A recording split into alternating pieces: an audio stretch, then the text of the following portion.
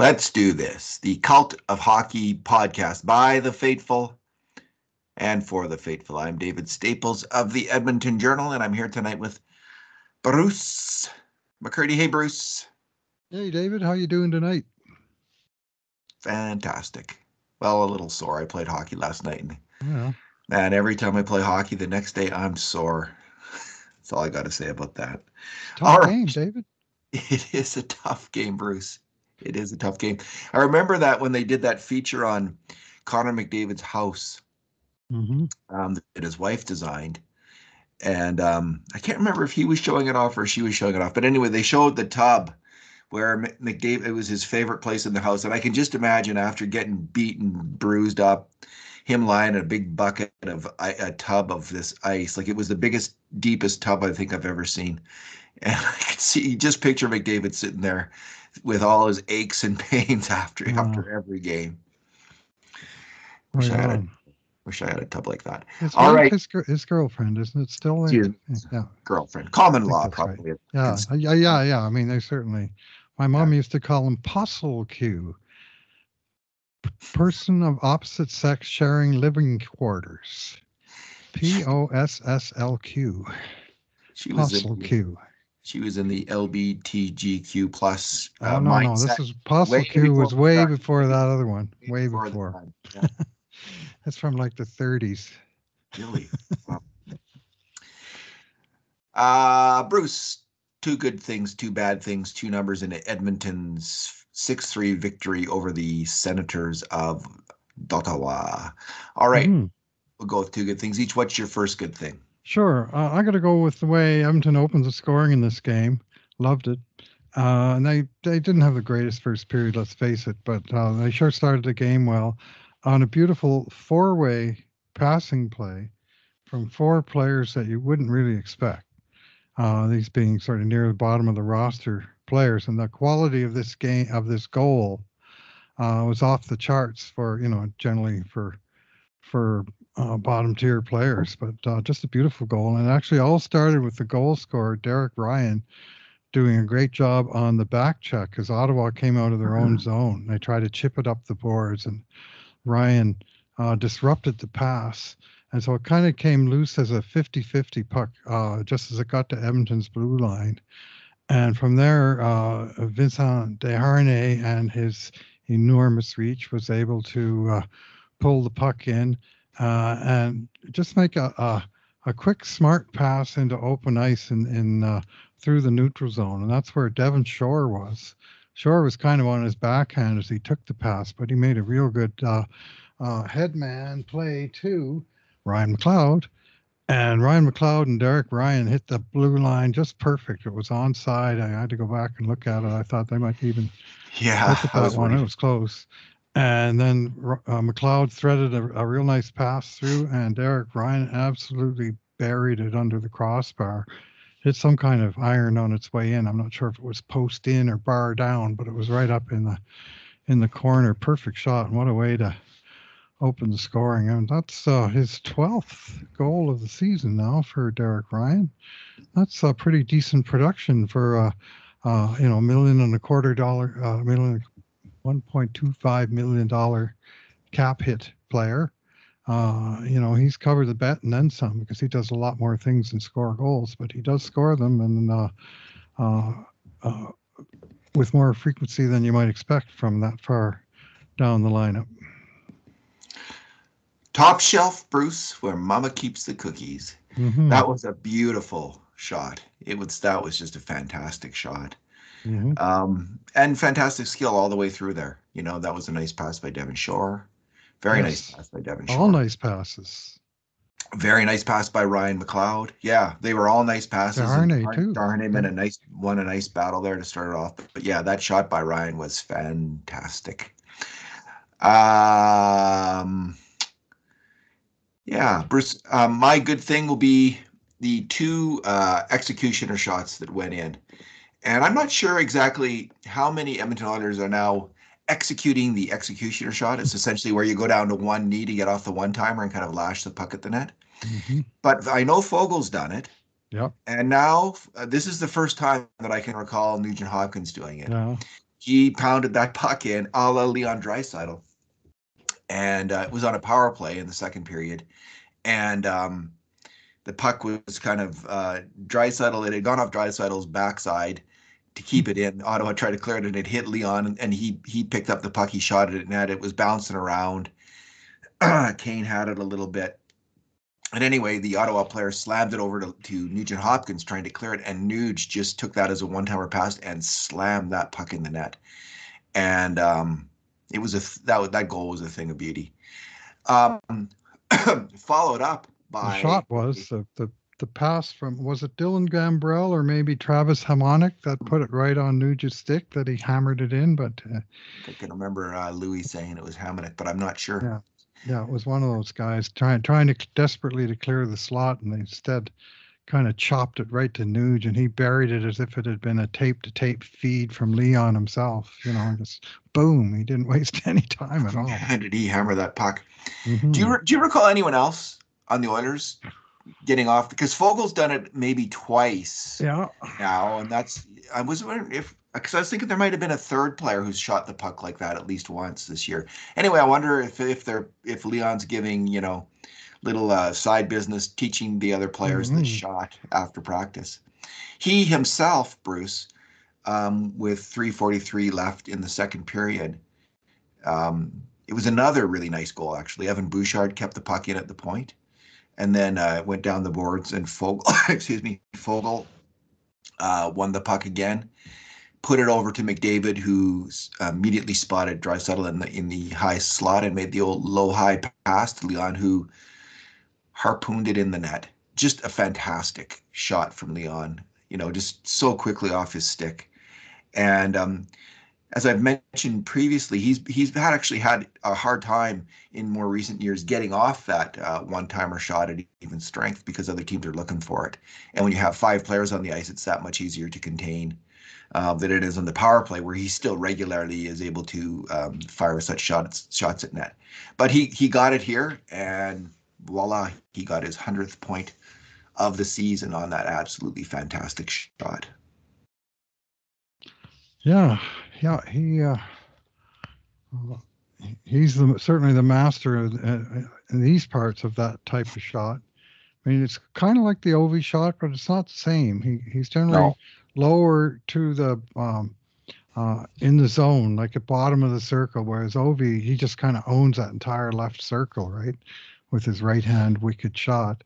And Draisaitl tends to go a little lower in the zone, but when you're right, when the puck does come over, he tends to get down real low and even drop to a knee and sort of just get all of his strength behind the shot and rip it home with frequency. It may go down in history yet as the most famous one-timer in Edmonton Oilers history, but there's a stiff competition for that title with Jari Kurri. Bruce, what is your second good thing? Yeah, well, my second good thing is Leon himself. As you say, he got to 100 points. He was deservedly the first star in this game. He came out looking strong right from the outset of this game. 2 goals, including his 100th point, as you say, including the game-winning goal, which I think is his 10th. And yeah, they haven't updated NHL.com yet for tonight. That was his 10th, breaking a 4-way tie with Mikko Rantanen, Connor McDavid, and Braden Point among the league leaders in that obscure category. A lot of people don't value game winners anymore, but I still do. I'm old school. I value all stats. Anyway, that was just part. He had an excellent night of even strength. This was great to see.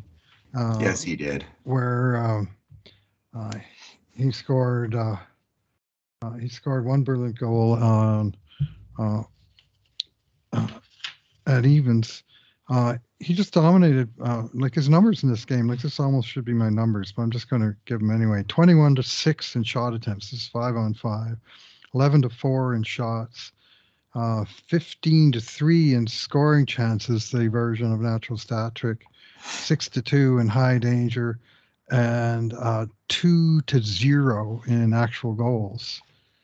And then his sort of regular personal stats from the event summary, we had 2 goals, +2, 20 minutes, 14 seconds, 6 shots on net, 10 shot attempts, a hit, and that was a wicked hit, 1 giveaway and 2 takeaways, and 16 out of 23 for a cool 70% on the dot. Like, that's a great set of numbers all the way across both of those sheets, the on ice stats and the individual stats. And he just had a major impact on this game and scored that milestone. I mean, it's now his 4th 100-point season, so it's kind of expected anymore, but it's always nice to hit that triple digits, and to have it be the game winner, so much the better.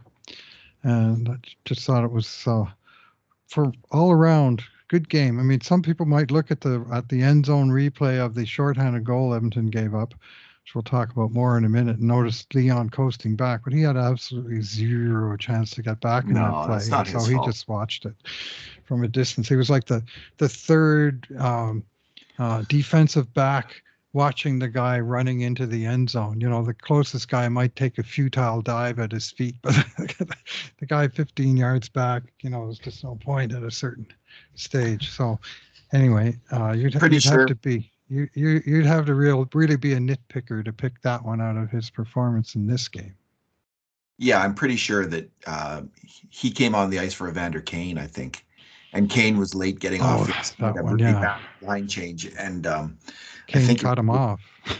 Yeah, and I don't know.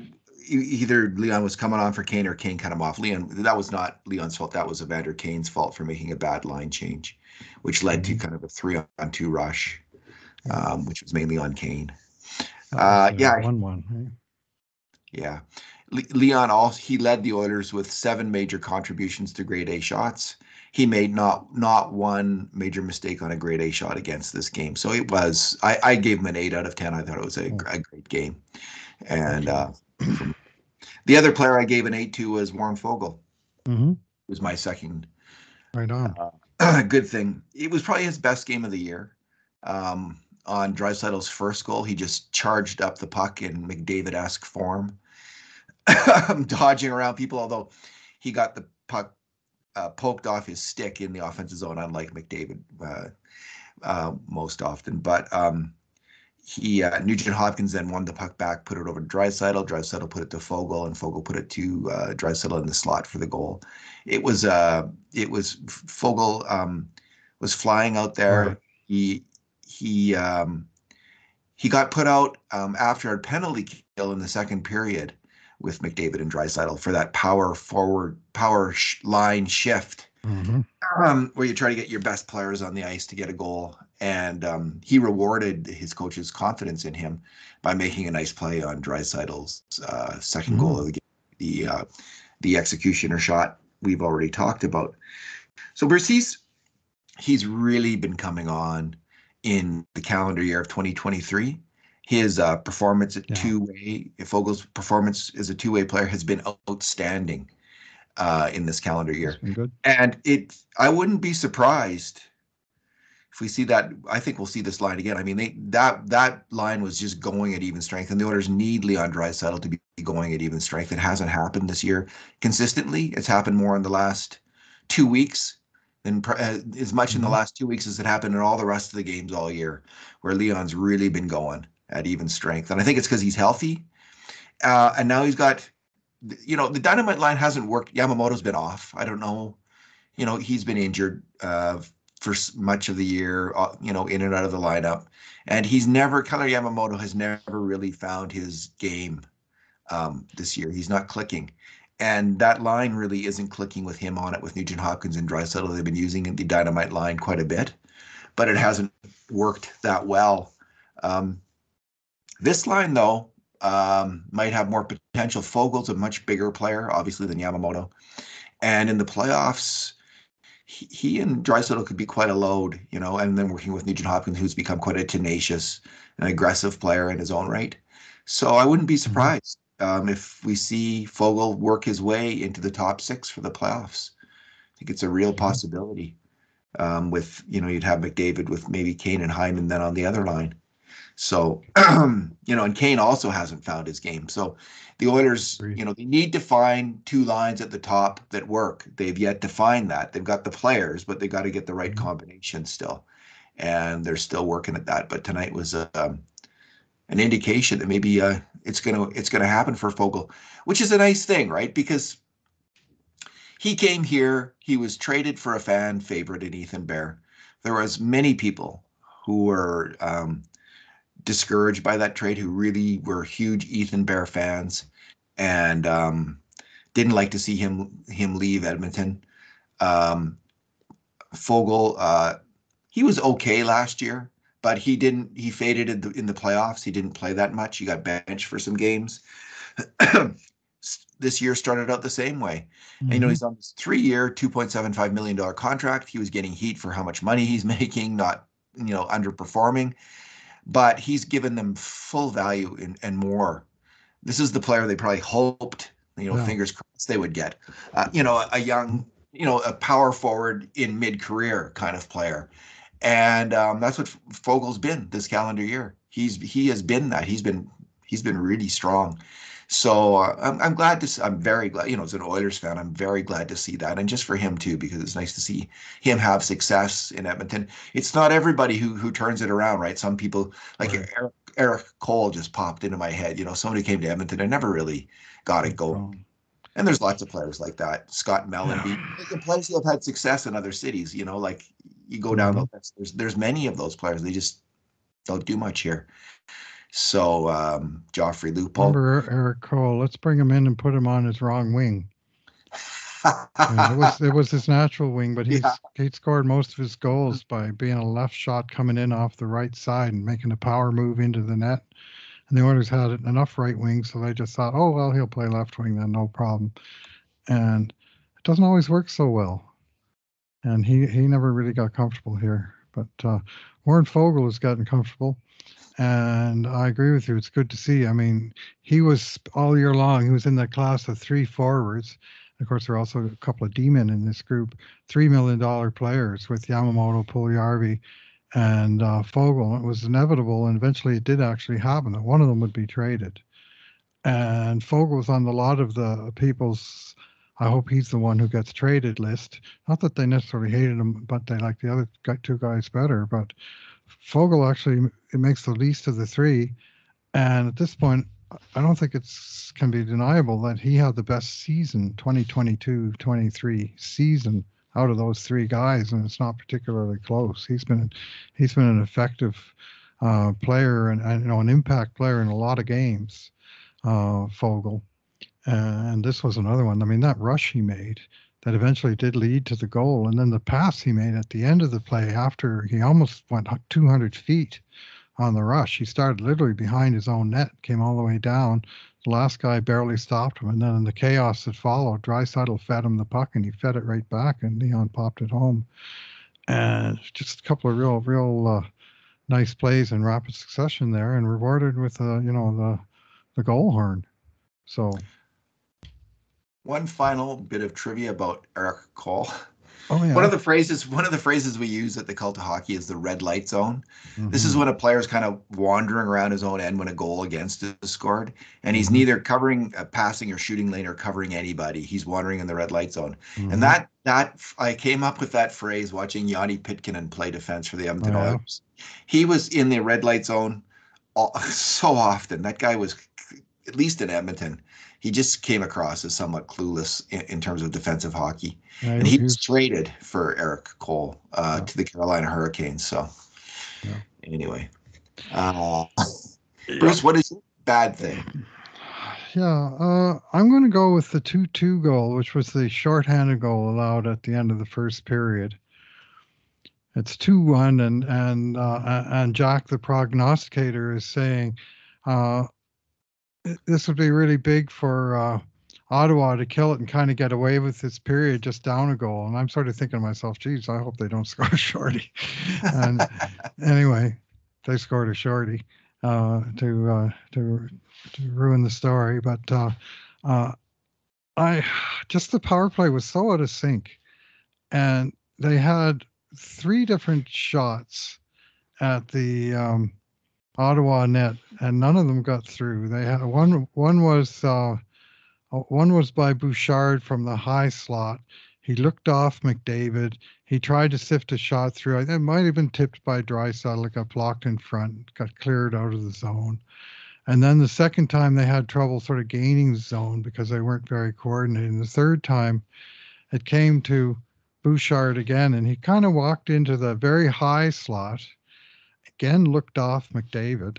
I'd be interested to hear the conversation on the bench after this all came down at the end. And from the high, not a terrible position. Like I gave him a blast on Twitter a little bit, and I looked at it again, and he was a little closer to the net than I realized. But the fact remains that he needed to get that shot through and on net, right? On the power play, you don't have a partner on the blue line, right? It's one guy down low, three across the middle, one guy high. If that puck doesn't get through, you're in trouble. Well, he did get it through, and it hit the end boards, but all of the forwards were kind of caught flat-footed, and Nuge got beat coming out of the corner, and all of a sudden it's a 2-on-1 coming the other way with Bouchard the only guy back. And he did his best. He got beat by the pass, and it was a tap in for an easy goal. And just a little bit of blue language in Shea McCurdy after the whole sequence was brutal. And Bush, I mean, he's not Tyson Barrie, and we can't expect him to be Tyson Barrie, but some of the things he needs to tailor some of his decisions around what worked for Tyson Barrie. And a lot of that wasn't looking off Connor McDavid so that he could fire his own shot, and if you're going to fire the shot, fine. And later on, he had a similar situation where Ottawa almost gave him the shot from the high slot. There was nobody contesting, no stick in the lane, which was his problem on the first one, and he ripped a good shot off the post. And that's a great weapon to have, and it's nice to change it up once in a while, but it's not going to be the feature item on this power play because you want the 30% shot of Leon Draisaitl or the 25% shot of Connor McDavid rather than the 10% shot of the point man. So to keep the play alive and set up the really deadly ones is a ticket for me. So I didn't like the offensive sequence, and I didn't frankly like the way the forwards, they were just completely out of the play and all caught flat-footed, and it was Nuge probably who made the main mistake there, but it was a pretty wide open 2-on-1 for what used to be an Edmonton power play. Yeah, Nuge crept in. He didn't really. Well, he thought he could win the puck, and he made a bad call. Like, he's not thinking like a defenseman, right? He essentially made a bad pinch. If Nuge doesn't pinch, if he hangs back, there's no goal on that play. So it's the truth. It's a 2-on-2, and Bush did get the shot through, didn't he? I mean, if it hits the board, so. But I did think through it didn't hit the net. I did think that this was the first time I thought he looked a little nervous on the power play tonight. It was out of sync because of him, and it was because of I thought because of his nerves. Mm-hmm. And I think that's going to happen for a young player running this vaunted power play. He's done a pretty good job of it so far. It's hanging in there. It's getting the odd goal. I don't know what the rate of scoring is. I haven't checked since he's taken over, but it's doing okay. But he didn't look like he was in sync with his teammates tonight. He looked like his passes were a little off. They weren't very clever. They weren't very deceptive. He did ring the one shot off the post, but other than that, he wasn't great on the power play. And it was the main reason there was once when the puck got passed back to him and it hopped over his stick. And that's probably where the nerves started, right? Like, you screw up like that, you're on the power play and you make a mistake like that, and you're just waiting for Michael Jordan to come yell at you. And I don't know if the Oilers superstars do what Michael Jordan did to his teammates, but maybe there's a bit of that on any high-powered team. I wouldn't be surprised. That play, they took that power play off, the first unit off, even though there was like a minute 10 to go. And they gave the second unit a shot. And then they put the first unit out before the period is over. And again, the puck comes back to Bouchard, and this time he takes a slap shot, and he drills Connor McDavid in the foot. So that's probably another reason he's just getting more and more nervous. He muffs the puck at the point, then he drills McDavid. You're right. Yeah, a guy tweet me after that, and he said I had Bouchard at over. The over/under on Bouchard was 2.5 shots on net, and he said I took him on the over, and he said I would have had the bet already if he hadn't missed the net twice and drilled McDavid with the other one. Yeah, maybe you would. Anyway, he also had an absolutely horrendous, egregious, dreadful turnover with 3 minutes to go in the third period and a 2-goal lead. Right across the middle of his own zone, God. Right onto the tape of the guy to walk in alone. Yeah. And then after Skinner stopped that one, subsequently Ottawa regained possession. They passed it right through Bouchard's lane, right onto the tape of another guy who got a great shot, and Skinner saved his bacon again. And I tweeted for the second time all game probably that Bouchard owes Skinner 2 beers after that sequence, because he was out to lunch on it. There's no real polite way to put it. And I don't think he ever saw the ice again after that. There was only like 3 minutes left, and they were started mixing the pairs to defend the lead. So yeah, fortunately the game was well in hand by then. But and it didn't end up in a goal. So he won't be getting the Ryan McLeod treatment for that. Yeah. But people who don't like Bouchard, it was the same. It was the same play. And people who don't like Bouchard have lots of ammunition tonight. Mm-hmm. He did make some good plays though. Yeah. Oh sure, he always does. Yeah. Yeah, he did. People, I mean, maybe it's me in this podcast because there's 3 or 4 negative plays. I did mention he had the good shot off the post. But all these guys have good plays and bad. And sometimes, like, one of my pet peeves is focusing only on the bad. But equal and opposite pet peeve is focusing only on the good and pretending the bad never happens to a favorite player. And they all have kind of, peaks and valleys. And obviously the peaks are higher for some than for others, but none of them's perfect, and none of them's truly terrible either. We mentioned his nice play, I think, on the boards there on Draisaitl's second goal, mm-hmm. Second even strength goal. You bet. Okay, my bad thing. I didn't find a lot of bad things. I didn't like the way the Oilers kept looked like a fairly mediocre, uninspired Ottawa team, a tired team. Kept letting them hang around the game. So that's my bad thing in the game, is how the Oilers kept letting this team back into the game, which they finally solved at the end of the second period there quite triumphantly with Draisaitl's goal, and then Nick Bjugstad putting in that fantastic goal off an Ekholm pass late with 1 second left in the second. But my other bad thing is I'm still looking for information on this. So hopefully it'll be nothing, but Ryan McLeod went out with an injury. Didn't play, or he went out and he didn't play the third period. I don't know why he went out, and there's no information on Twitter right now. So I can't tell you that.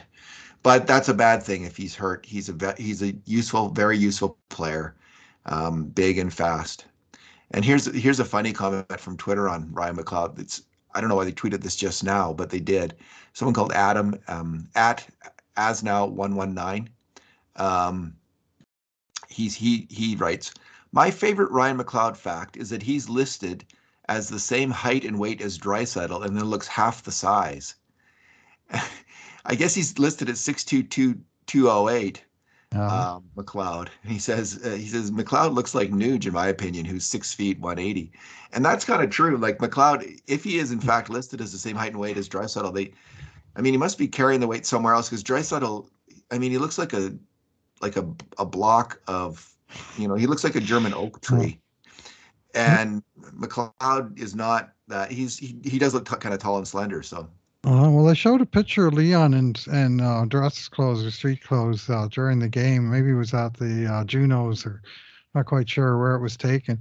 And he had these tight-fitting pants on, and his legs looked like freaking toothpicks. Really? I'm astonished at how skinny Leon's legs were, for how bulky and big of a guy he is. But he carries, like, most of his weight would be in his torso, and it's not like he's got these big, powerful thick legs, but he's got a huge back end. He can protect the puck with his rear end with the old ease. hockey butt. Yeah. Yeah, and he uses it very, very effectively. But these were just about painted on pants, so maybe they exaggerated it, but they really made him look like his legs were relatively scrawny to the rest of them. Let's put it that way. So Leon is listed at 6'2", 208, and McLeod is listed at 6'2", 207. So they really are. Yeah. But they don't. Yeah. They sure don't look the same on the ice. That's McLeod's faster. Yeah, that's true too. Maybe it's just a different distribution. Leon's pretty fast when he gets going, but McLeod is, that's so central to this game. That anyway, it's kind of a scary night, David. They lost McLeod during the game. They lost Hyman before the game. He did not dress tonight, Zach. And we don't know why that is either. And nobody knows if he got a bug or if he was he got some kind of a knock or I don't know. Maybe he went and got a test and it had a result he didn't want to hear, or who knows, right? And it's guys get banged up. To me, I've been thinking Hyman might have been banged up for these maybe last 8 or 10 games, that he was just sort of a little bit off, good, but not overpoweringly good like he had been. And also, Connor McDavid took 2 knocks in this game. One when Bouchard drilled him with the slap shot. Yeah. And the second time when he got folded over the boards on an innocuous looking little check. A little bit after the puck was gone, but nothing dirty, and he was wincing, and he actually had his helmet right down on the boards at one point. Clearly he was feeling that, so just something to watch. It wouldn't surprise me if he takes a maintenance day tomorrow at minimum. And then Derek Ryan also took a real heavy blow and was in a little bit of tough shape, although he bounced back pretty fast. He's a tough little guy, and he hung in there. But this was a game that kind of took a physical toll. It'll leave a mark. There'll be a few guys in the whirlpool. Daniel Nugent-Bowman reports that Woodcroft said Zach Hyman was held up because he was, quote, dinged up. Uh-huh.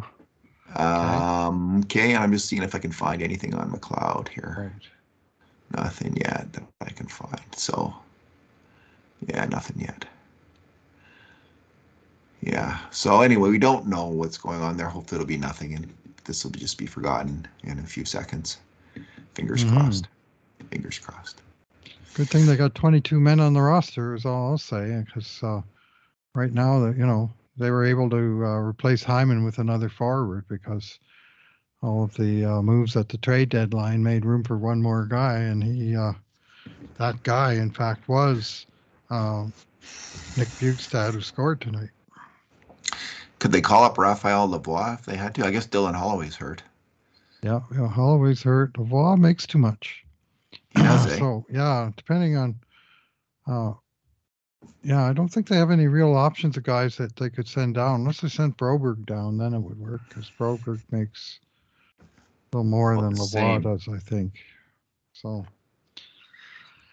anyway, it's I could dicey. see them doing that. If they needed to, they could do that. Okay, numbers, Bruce. What's your number? Yeah, I'm going to go with the number 129.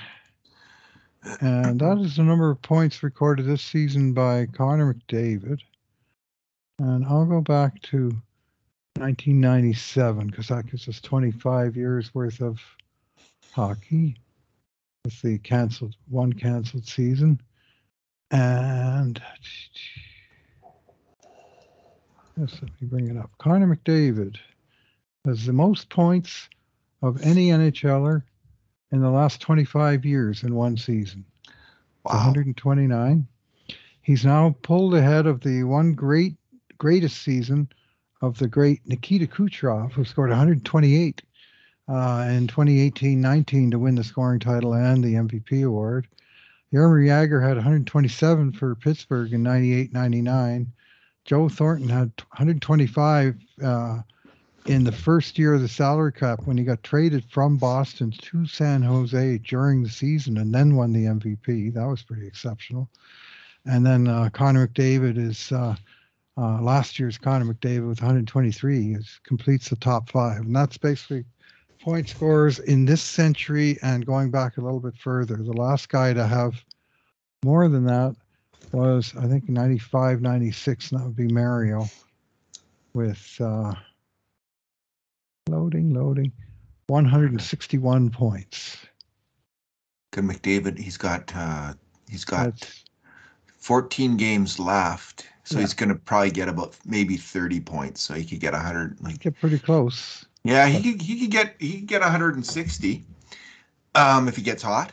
Mario did that in 70 games, by the way.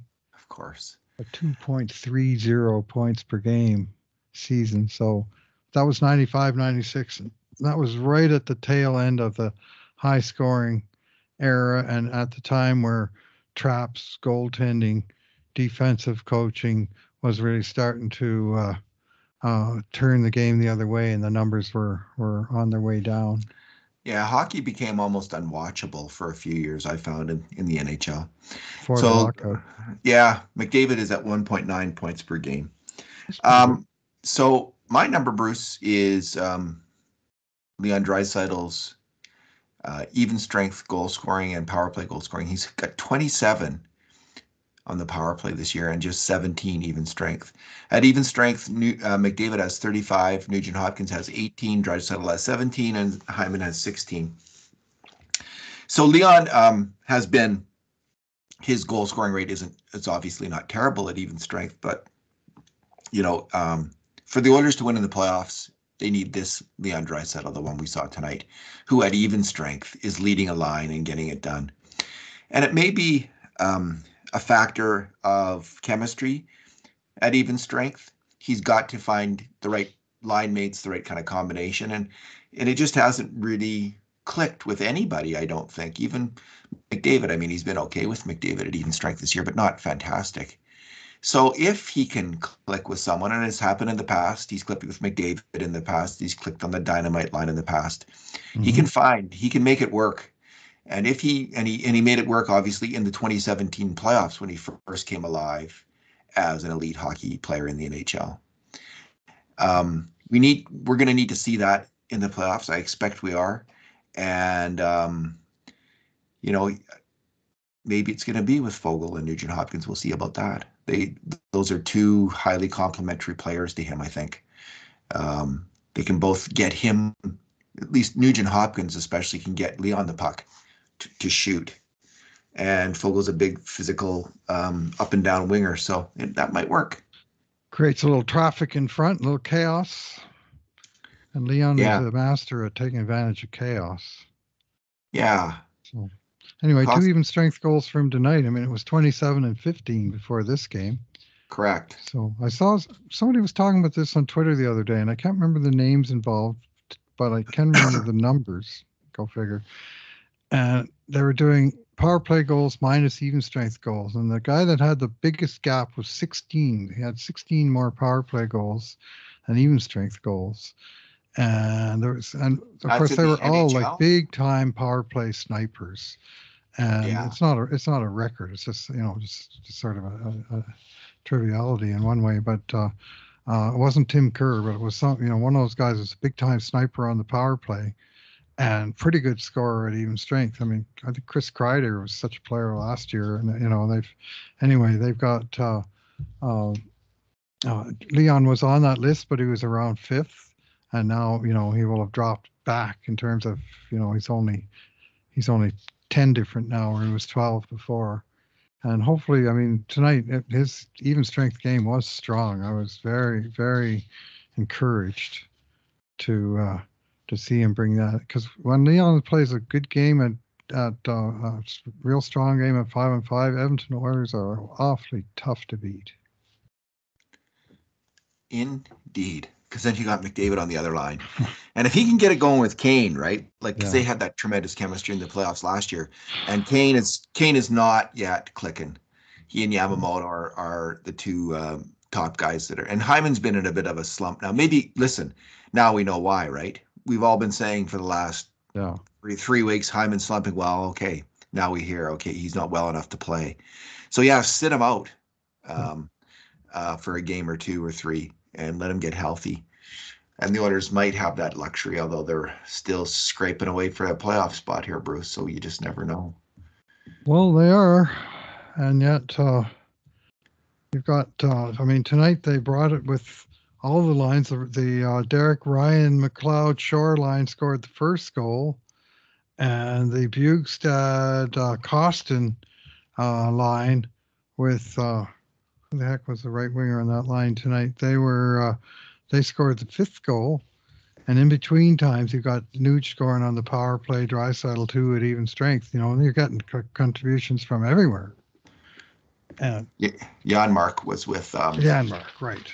So the Oilers have now moved into third place in the Pacific, ahead of the Kraken. Hallelujah.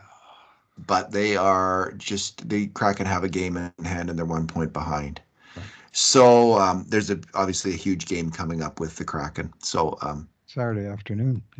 Yeah. So, but Edmonton, yeah, I don't know. Like, does it matter as long as they make the playoffs? Does anything matter after that at this point? Like, the teams are so even.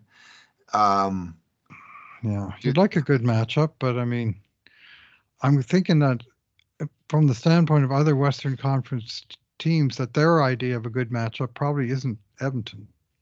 No, not at all. Because of all the firepower on this team, and then the the potential of it certainly, but it's as long as the Avs don't win the other division, because if the Oilers are the wild card team, would they play the winner of the Central? Well, the second wild card team, like the 8th place team, they play the division champion that had the most points. I see. So that, if you finish 8th in the division, you basically will play the first seed. I finish 7th, you'll Vegas. play the other division winner, and then two meets 3 in each conference. Yeah. So, in each division. Well, Seattle or LA would be tough teams to play against too, because they're both big physical hockey teams. So, yeah, it's 6 of one, half a dozen of the one team you don't want to play in the first round is the Avs. Probably not. And it doesn't look like that's probably one of the least likely things that could happen, although it could still happen. The Avs are 7 points behind Dallas, and they have got 3 games in hand. So you never know. The Avs are a hell of a hockey team, and are the team, I think, still the team to beat, obviously, in the Western Conference, despite a fairly mediocre regular season here. Rash of injuries. Yeah. Well, Bruce, let's see. Another one. Hey, Lehkonen got hurt last night, so he's out for a while, and that's a big player for them. Oh, he really is. Yeah. 4 to 6 weeks, so it'll take him into the first round. Okay. All right. Bruce, let's leave it there. Thanks for talking tonight. Right. Thanks for listening, everyone. And in the meantime, and in between times, this has been another edition of the Cult of Hockey podcast.